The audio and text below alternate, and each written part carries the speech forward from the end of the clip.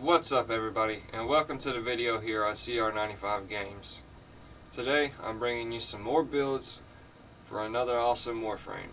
This time we're taking a look at Hydroid Prime, a great defense CC frame and a great resource farming frame. And he just looks amazing anyway, he just looks awesome. But anyway, let's go ahead and take a look at the builds. So the first build we're looking at is the defense one. What makes Hydroid such a good crowd control and defense frame is one, his tidal surge ability, or tentacle swarm ability, which allows him to pull up a crap ton of tentacles to control an area and capture all the enemies there and throw them around like ragdolls until it kills them, or either you shoot them and kill them or it runs out of duration, which it has a pretty long duration anyway. And then another reason is for his undertow move ability, which allows him with the curative undertow augment to heal defenses and excavators and such things like that, which is awesome. So what we have on this build is corrosive projection, enemy armor reduced, prime continuity for ability duration, prime flow for energy max, vitality for health, redirection for shield capacity, stretch for ability range, blind rage for ability strength and ability efficiency, rank 6, streamline for 30% ability efficiency, and then the curative undertow augment. Allies can enter the pool to regain 30% health every 1.5 seconds, with each ally in the pool increasing energy drain on Hydroid. So that does mean that if you have 3 of your teammates standing on your pool rather than 1, it's going to cost you more energy drain. So the more people on it, the more energy it's going to cost you. Anyway, let's go ahead and take a look at what this build can do. So the first ability we're looking at is your Tentacle Swarm, which has a 7.25 range meters. But the way that this is going to work with Hydroid's last rework is that the longer you hold your ability to a certain point is how far the range is going to go. So if you hold your ability longer before you release it, then the range is going to be bigger. So stretch mods do not affect this ability. Stretch is on to affect the range of undertow, but not Tentacle Swarm.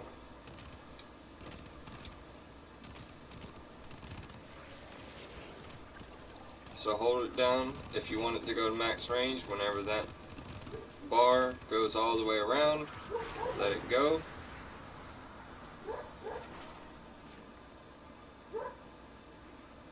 As you can see, level 50 elite lancers, sorry. And all the ones it grabbed are down. So you can shoot them when they're in the tentacles and cause more damage, or kill them. But that isn't always going to be necessary. These are level 50s and they went down pretty quickly without much trouble.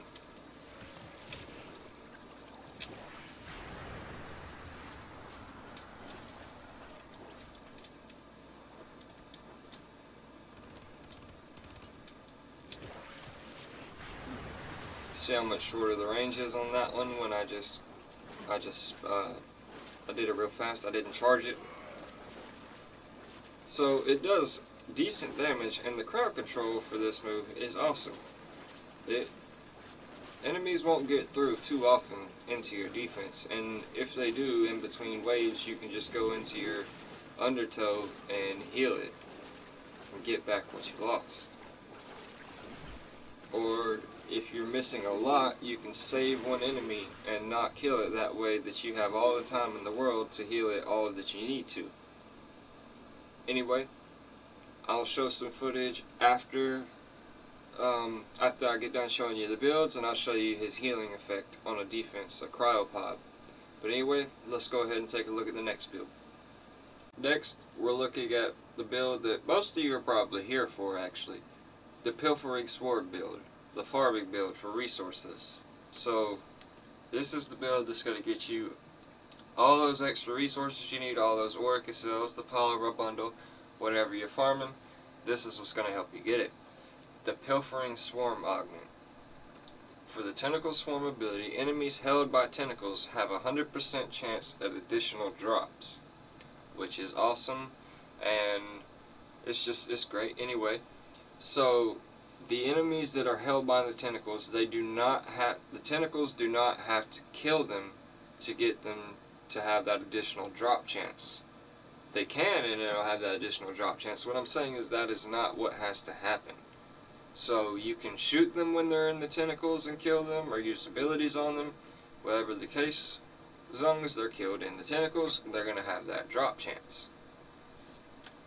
Now that we're past that, we have Corrosive Projection on, Prime Continuity on for ability duration, Constitution for more ability duration and faster knockdown recovery, Vitality for health, Redirection for shield capacity, Prime Flow for energy max, Perforing Swarm Augment for the farming, Streamline for ability efficiency, and a maxed out Blind Rage for 99% ability strength. So there isn't really much I can show that this one can do, because what this one's meant for is to make more resources drop, and resources aren't dropping here in the simulacrum. So you'll have to go and see this one on your own, but I promise you it's going to help you get those drops you need. I highly recommend that if you're going farming on a survival or something, a survival in particular, bring a Speedva and 2 Pilfering Hydroids and a Necros Prime, a Despoil or Desecrate Necros.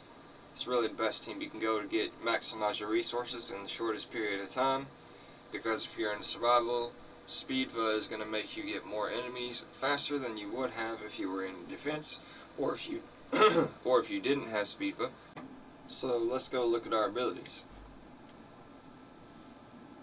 For our Tentacle Swarm, we have a range meters of 5. Remember, you're going to hold your ability to increase that to a lot more.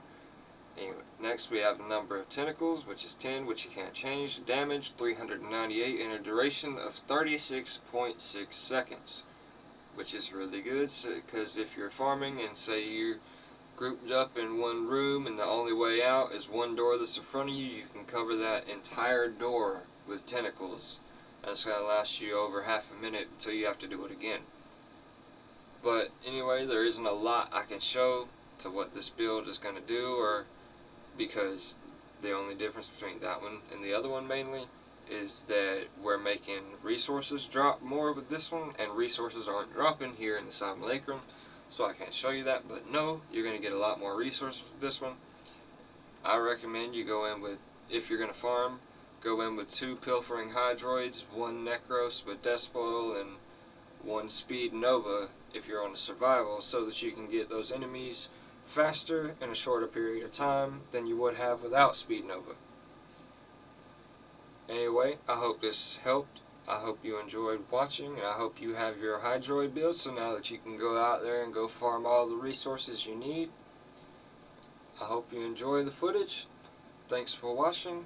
Please don't forget to leave a like and subscribe, and have a great day.